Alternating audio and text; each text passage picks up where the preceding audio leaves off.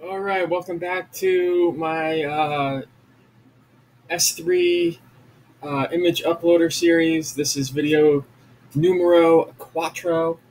I'm kind of making a video every time I add a significant feature.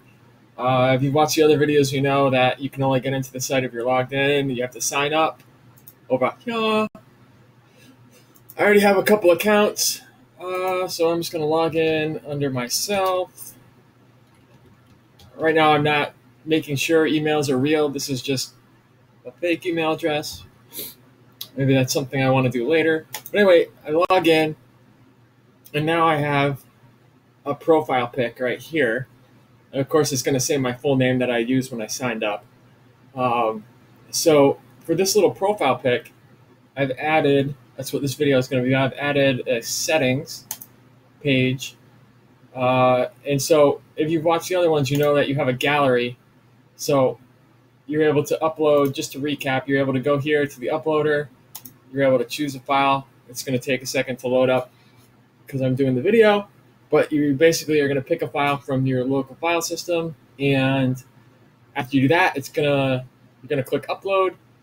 It's going to go uploaded to your S3 bucket. And every user has their own folder. That I went over that in the last video. So find an image.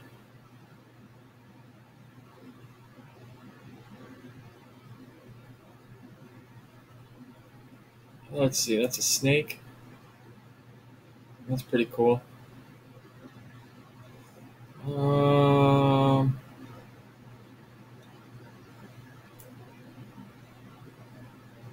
A lot of images here. Looking for something small though. I think one of these is small here. Yeah, I think this one might be small. Anyway, get that, and then you just upload. Okay, it's not small.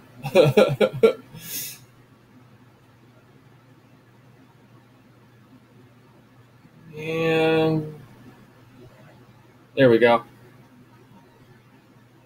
Definitely probably a larger file, but it still got the job done. You go to your gallery, and things run a lot faster when I'm not making the video. But anyway, you've got all these photos now in your gallery. So you can go to the settings, and now you have a select menu, and it's just got basically your email address and the name of the file that you uploaded in. You've got them all in a select menu, and now you just simply go, okay, I want to do hurricane, set profile pic, boom. You'll notice you now have a new profile pic. Arizona climbing trip, set profile pic.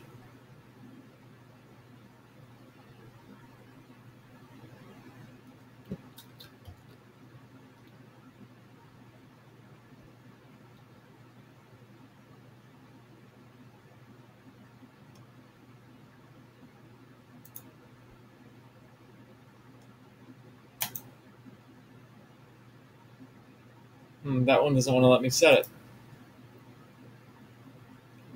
I'm not sure what's up with that, because I can set it to that. I can change it to that.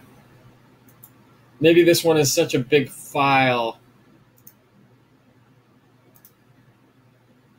or something with the spaces in it. Oh, there it goes. Okay, it just took a second.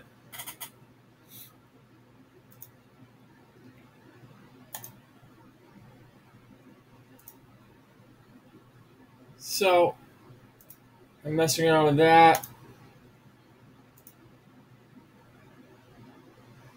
I guess I might want to work on kind of maybe being able to crop it, or making it look a little bit better in there.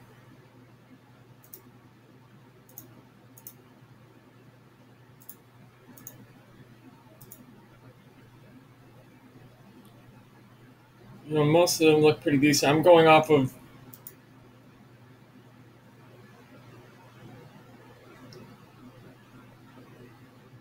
the pics in the gallery. But clearly, this one right here is the best to be a profile pic, because these other ones would probably be better off if you cropped right to the person's head. But basically, this one is the best. And that shows up really well in that. But I mean, I have to look into some more things. But how did I do that? I used local storage. So if you watch the other videos, I am using Mongo. I'm using MLab, which is just a Mongo database to store the URLs of the photos. I'm using the AWS bucket to store the actual photos.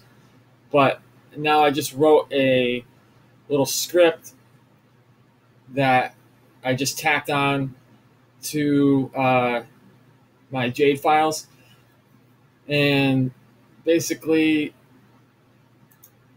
to summarize, I can move this out to a separate script that so it won't be with this dot and this is just like an inline script. Basically, if you had open and close script tags on your HTML, and I want to fix this up and bring it to a script that I load from a file over here instead of an inline script. So you can see with my, let's see, show you a little example right here. So right here, I load an upload script that I wrote to upload the images, and I have it over in a file, so I can do it like that too. But basically, I use this stuff right here to, it's really easy, just set items in local storage. So if you go into developer tools and application, and you go down here to local storage, you'll see the URL for my website. And yeah, I got to clear that one out. That was my first one. I just simplified it to uploader. And I have profile pic, and you see it's set to Hurricane 3 GPG. And basically what this does through JavaScript, right here. So, okay, so I select selfie, set profile pic. Now watch this right here. Boom, changes it to selfie. So through JavaScript, you're able to set the local storage. And in the same script, you're able to set the attribute by getting a hold of this image tag, and you're able to set the SRC or the source of that image tag with your JavaScript. And then you can make it parse the local storage and pull out this item as soon as any of these pages load. So when you go over to any of the other links, boom, it's there. And then when you log out, now you're using a page that doesn't have that same template. In other words, that script is not there. So you will not see anything, which is what you want. You log back in, and there you are. So it persists.